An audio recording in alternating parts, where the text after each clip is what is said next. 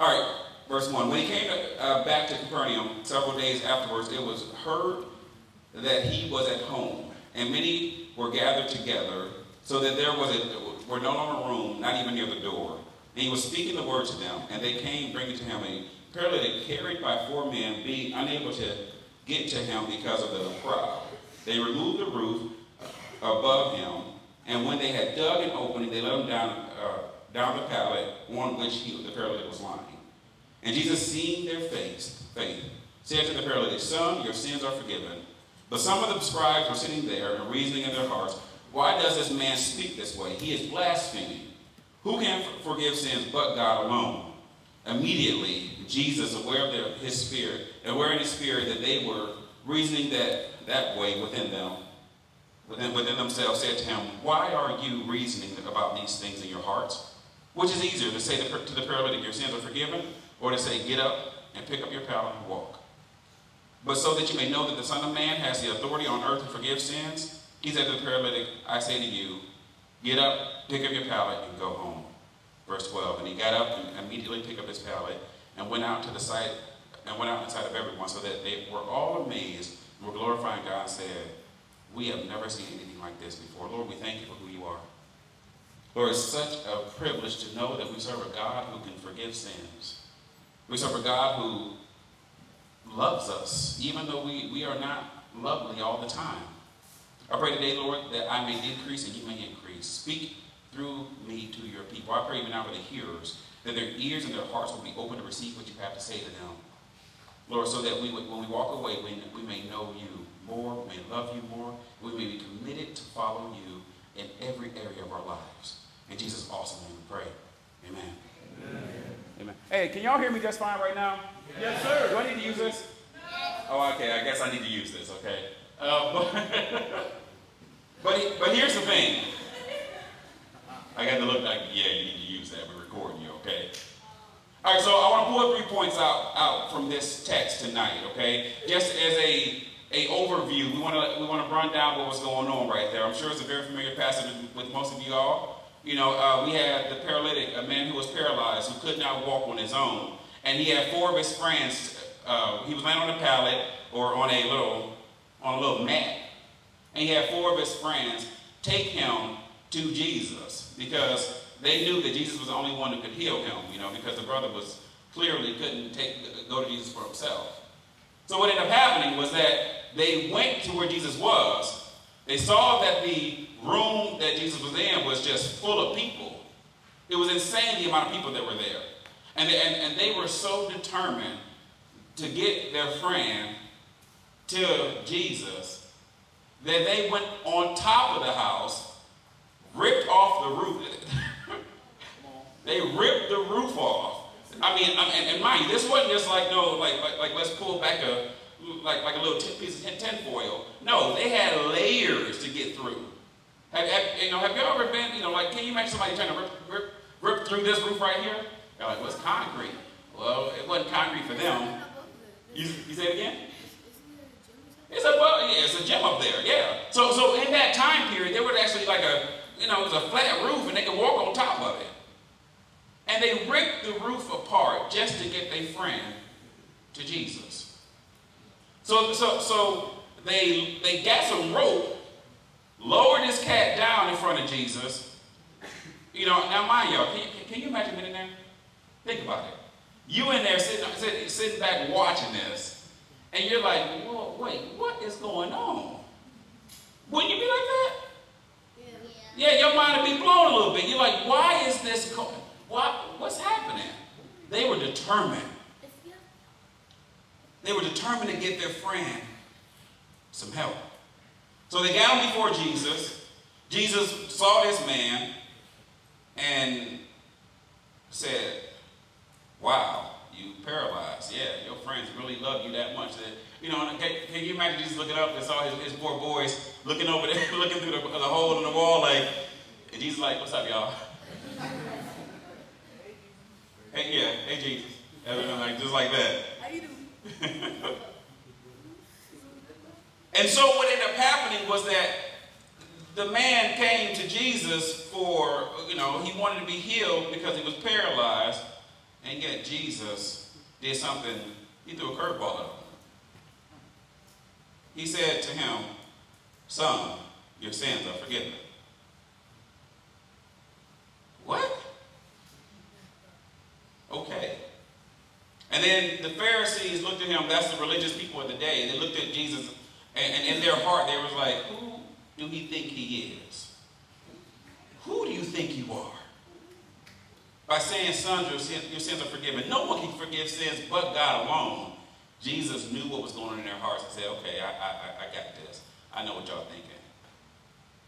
Mind y'all, that's impressive that Jesus could actually understand the hearts and the thoughts and intentions of the people watching him. Likewise, he can understand your thoughts and intentions as well. And so this man, you know, the Pharisees, the religious people of the day, the church folk, was looking at Jesus and was kind of judging him and saying, wait, who do you think you are? And Jesus said, he knew what was in their heart. He said, just to be show, just for show. I'm going to let y'all know that the Son of Man has the ability to forgive sins. You know, he said, which is easier, to forgive sins or to heal a man? I actually think, No, I think forgiving sins is, healing is easy. Actually, that's right, bro. Good job. You kind of shocked me a little bit, bro.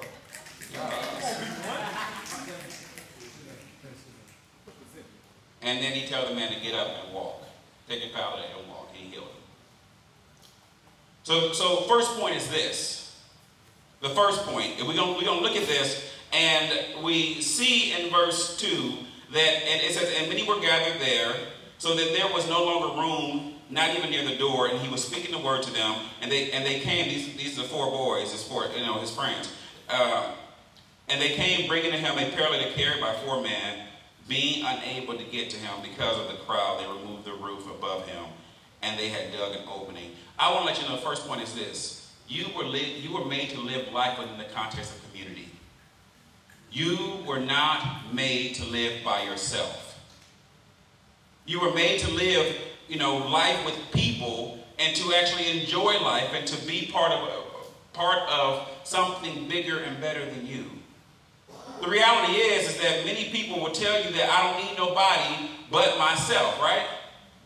Is that what you hear a lot? Like I'm cool, I got my own stuff. No, you were made to live life with people. You were made to live life like God. God is a community unto himself. And God created us to be just like him. You were made to live life in community. Look at this. He had people, he was broken himself, he was hurting himself, and he had some friends take him to Jesus, right? The friends that you need to have in your life is people who can actually take you to Christ. You need to have friends who actually are going to take you to Jesus, and not just, when you're going through stuff, they ain't going to just sit there and be like, man, that's jacked up. You need people who are going to sit down and say, let me pray for you. Let me talk to you about the goodness of the Lord. Actually, let's open up the scriptures and see what God has to say to you about you. I'm not going to let you open up your skeletons in your closet, because honestly, we need some people who can talk. How many of us have problems? Things that we kind of deal with secretly. Yeah, a lot of us. You need somebody that you can actually take your mask off in front of. You need somebody that, look, can I explain something to you real quick? God can't heal what you hide. And you need people in your life that you can take your mask off and say, hey, this is what's going on. The paralyzed man clearly let people in his life and say, hey, I'm not doing well. He was laying on the mat. He couldn't move too far. And yet he had some brothers in his life to say, okay, clearly his mask was off. He could have tried to cover up his issues, try to cover up his issues with a blanket and like, I'm cool, y'all, I'm just chilling on the side of the road. He could have did that, right? But he chose not to do that. He chose to say, hey y'all, I need help. The reality is everyone in here will need help one day. Either you're going to be that friend that's on the mat, or you're going to be that friend carrying somebody to Jesus. Which one are you going to be? But you need to have some, you need community. And you need a community where you can be honest with. Where you can actually take it, you know, like when you let somebody in your closet and see your skeletons, you need somebody who ain't going to say that I'm going to take this bone that I see right here and take it to someone else. I'm not going to take this bone. You know something? You let me into this skeleton. You let me into this. Look, Darnell, like confession is so good for the soul. If you've been molested, you've been hurt by somebody, you've had things happen to you, you need to confess that and talk to somebody older than you, more mature than you. You need to let somebody in. Don't let those skeletons fester. But a good friend would do this. You know, are you a good friend? Have you ever taken somebody's bone that they showed you to someone else? Look at this. Has someone ever did it to you before? Have you ever told somebody something in secret and they went and told everybody? Yes. Everybody said yeah. Y'all want to know something? It's a good chance, but you tell me you ain't never done it yourself? You have. Thank you for being honest. Like, yeah, I have, you know. We all have.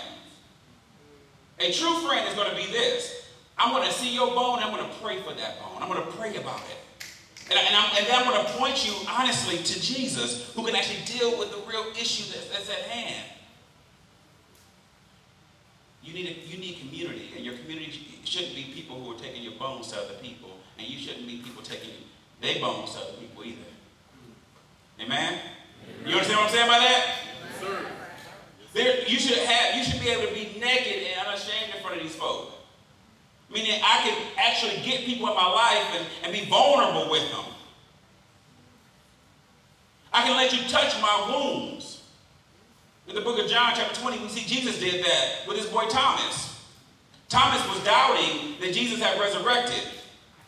And Thomas said, look, I ain't going to believe it until I can put my hands in his wounds. Put my hands in his side and put my hands in the nail-scarred hands. He said, I ain't going to believe it until I can be, like, I can touch him. Now, Jesus wouldn't let nobody else touch him when he rose. He's like, nah, you can't touch me. But because of his relationship with Thomas, he says, here, put your hands in my side. Put your hands in my wounds. I'm going to be vulnerable with you. That's what you need. He said, do not believe. That's a double negative. He didn't say that directly, but that's what I'm saying. But believe. You need community. And not just community where you just like hanging out with people. You need people that you can be honest with. And not just people you can be honest with. You need people who will take you to Jesus. Do you have that? Do you have that? Next.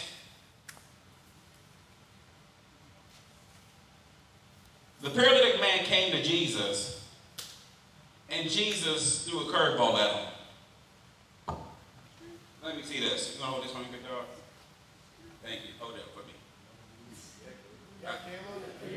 Thank you, Caleb.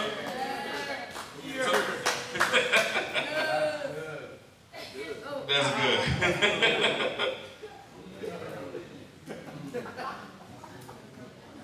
Verse 4. It says, being unable to get him to get him because of the crowd, they removed the roof above him. Look, your friends should be extreme for you to take you to Jesus. Your friends should take you to Jesus in extreme measures, okay? And sometimes, can I give y'all a little secret about me? Me and my buddy was, I learned this later, early in my 20s. I had a brother who was actually living, we started to try to have community with each other. We started trying to do life together. We started trying to be friends. And what ended up happening is that, he started dating somebody. And we wanted it to remain pure. I mean, I'm like, hey, you want to be pure with that? You want to honor her? Absolutely. And so whenever he had a date with her, he would tell me, Darnell, here, okay, we're going on a date right now. We're going to be home at this time, 10 o'clock. Okay, cool. All right, where y'all going? I'll get the address. I would know where they're going just to be safe, right? He said, you know, if at 10, at 10 o'clock, I'll be home by that time. Okay, I said, cool. 10:15 came, I didn't hear from him. Guess what I did? Popped up where they was at.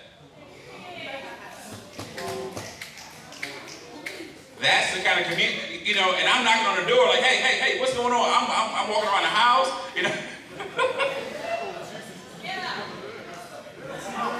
But that's the kind of community you need. Do you have friends like that? And look, and he'll tell you to this day, and his wife will come to Impact and talk about it like, yeah, Darnell for real about that. Because you need somebody in your life that care about your walk with Jesus more than you sometimes. Do you care about your friends' walk with Jesus that much? You may say, I don't know. Okay, great. Point one, you need a community. Number two, we're going to see this in verse 5. And Jesus, and Jesus, seeing their faith, this is after ripping off the roof, said to the paralytic, son, your sins are forgiven. But some of the scribes, verse 5 messed me up. Look at this. And Jesus, seeing their faith, said to the paralytic, son, your sins are forgiven. Jesus, I didn't come to you to get my sins forgiven. I came to you to get my legs healed. I came to you to be able to walk. Why would Jesus see that the man was paralyzed and not address his most seemingly pressing need? His most important need was what? Y'all think? To walk. To walk! No. Deep game. That wasn't his most important need. Let me explain something to you real quick, and hear this. If you don't get nothing else from this, I'm going to tell you this. Your loudest desire is not necessarily your deepest desire. Just because it's the thing screaming at you the most don't mean it's the real need that you need. What I mean by that is this. Y'all ever heard of somebody, being hangry? Yeah. What's hangry? What's hangry, y'all? Wait, say what? I'm hungry and angry at the same time. Okay, so if I meet somebody who's angry and I say, hey, what up, fam? How you doing? Get away from me. They will say, get away from me. And I'm like, whoa. Look, their loudest desire to them is that they're angry. But the deepest need is what? Food. So if you satisfy the food need, then guess what's going to be happening? What's going to happen? The anger is going to go away. Peep game, guys. Your loudest desire may be that you think, I need to satisfy certain cravings on the internet. Your loudest desire to you may think is that I just need a boyfriend or a girlfriend. Your loudest desire to you may think that I'm attracted to the same sex and I want to be in a relationship with someone who looks just like me. But I'm letting you know that's not your deepest need. Hear me. That's not your deepest need.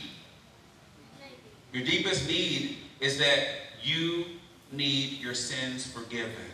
And you come to Jesus for that. And if you come to him, he'll satisfy you. Just because you feel it's the most important thing in your life don't mean it's really the biggest need you need. You hear me? So look, there's an acronym called HALT. H-A-L-T. Y'all heard of that before? HALT. Never make a decision when you're hungry, angry, lonely, or tired. Why? Because you end up making poor decisions. The reality is that you deal with the deepest need first, and then you make a decision. You deal with your deepest need is the fact that you're separated from God. And you come to Jesus to say, hey, Lord, I feel these things inside of me, these urges that feel like they're so natural. But they go against what I read in your word. But I'm going to come to you and I'm going to surrender these things to you so that I know that you can fulfill these. So Jesus tells you that right here that our most important thing is what? That we're sinners. The biggest thing, our biggest issue in life is that we're sinners and we're separated from God. Last thing, and then we're going. Y'all with me?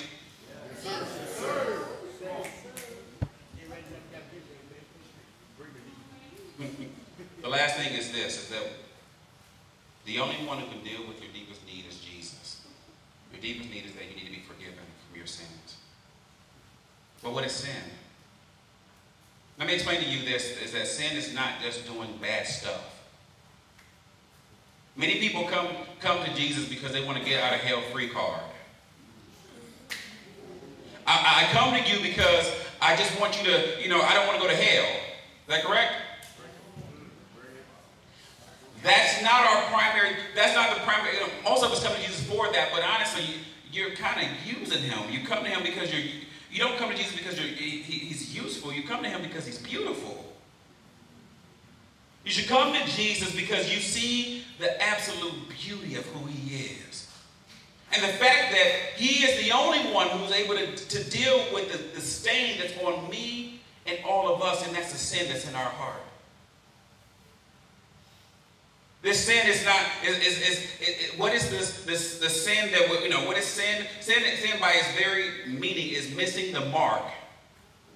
It's like you going into your teacher's class and the mark is 100%, perfection. If anything below 100% is what?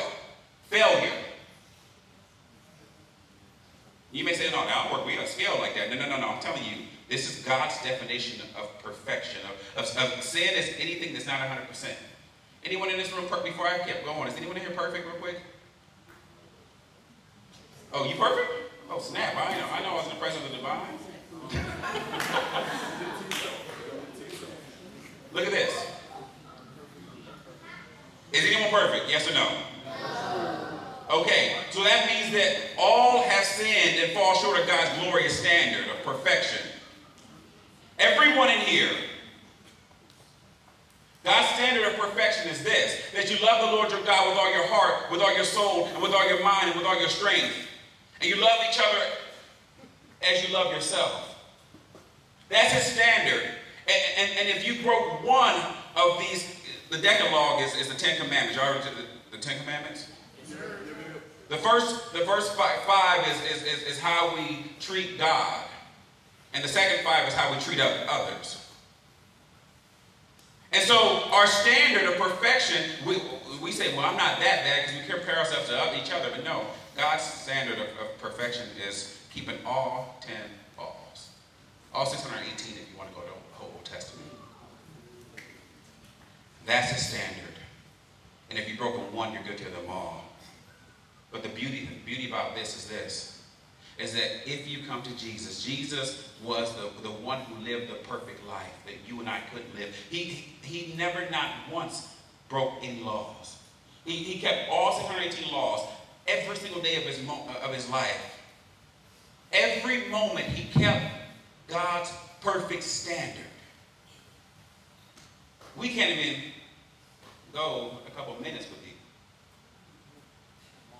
I know when I was coming up, some of y'all, if you want to know the perfect standard, can I just take every thought that you've ever had in your life and put it on a DVD?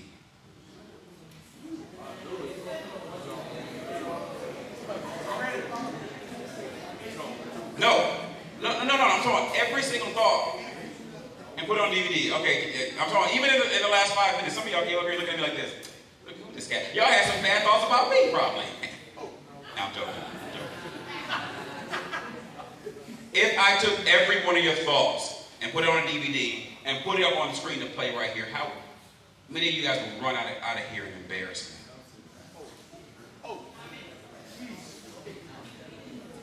Heck, even before I went to go ahead and play, you would come and tackle me. Am I right?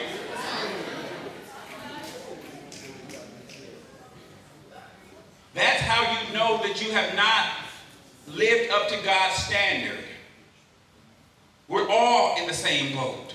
And the only one who can rescue us out of this boat is Jesus. If we come to him in faith, it's funny that these 4 dudes, and in verse 5, it says Jesus seeing their faith. He saw their faith. Faith is not just something we have an intellectual assent to. Faith is something that we have a demonstrative walk and lifestyle to. You should come to Jesus not just once, but it's a daily thing. Like what?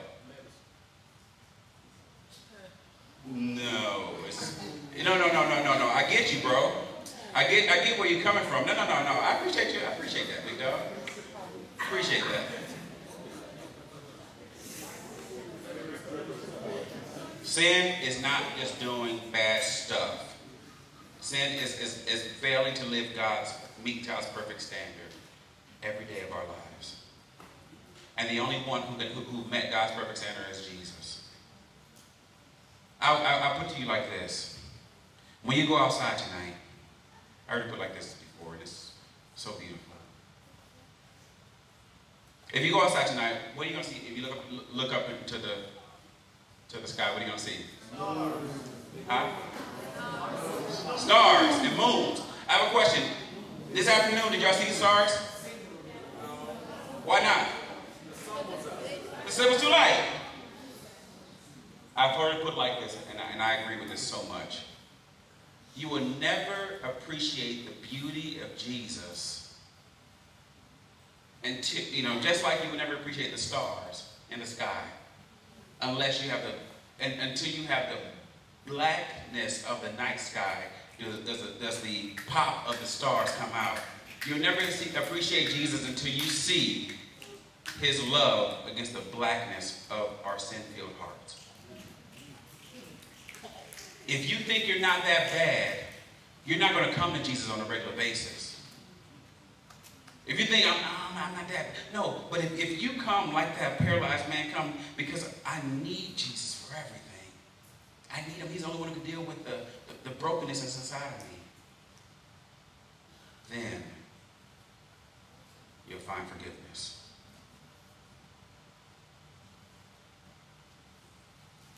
Everyone in here is looking for that.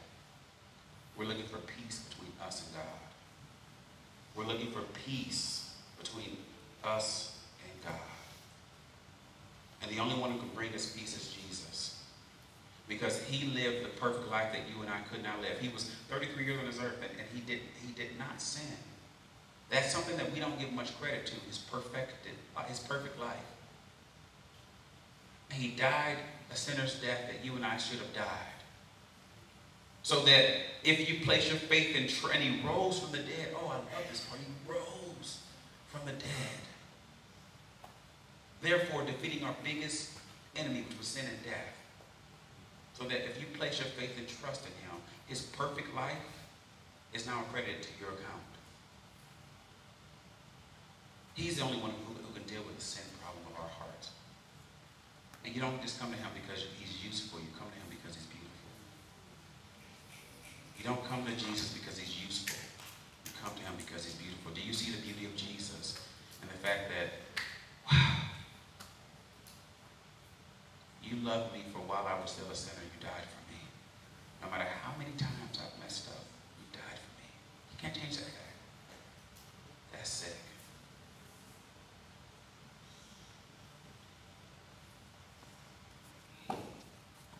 Before we go, the memory verse this morning was Hebrews 9:22. It was, according to the law, almost everything is purified with blood, but without the shedding of blood, there is no forgiveness of sins. Jesus Christ's blood that he spilled on the cross covers all of our sins, past, present, and future. Have you come to him? Do you allow his blood to atone for the sins that you and I have committed, not just last week, but today and also for the next X amount of years until you die? If you do, you'll find forgiveness, you'll find healing, and you'll find what that young man, the paralyzed man, was looking for. You'll find wholeness in him. I'm going to pray. Are y'all with me tonight? Y'all still with me? Go ahead. I'm right here. Wrap it up real quick. 3 points again. Point number 1. You were made to live life within the context of community. You need to have honest, real community, and don't take people's bones that they show you to other people. 2, your loudest desire is not your deepest need. Just because you feel it the most, I mean, it's a real issue that you're dealing with. And number 3, the only one who can deal with your real issue, which is your sin, is Jesus. Lord, we thank you for who you are. Lord, I pray for these campers. I pray right now that you will do a crazy, awesome work in them. I know that they're tired. I know that they're doing a lot of stuff here, Lord, but it's nothing more powerful than knowing that our sins have been forgiven through the precious blood of Jesus. I pray that even going forward, this group will desire and start praying that you will give them a community. And even if they don't have that community, Lord, I pray that they go around and seek to be a community to other people. Let them be friends to people. Let them be honest people. Let them be friends who take other friends to Jesus. Lord, and in doing so, let people have an awesome encounter with the one true living God. Lord, let our faith not be just merely intellectual, let it be spirit-filled and heartfelt. Lord, we love you. We thank you. Help us to love you more in Jesus' awesome name.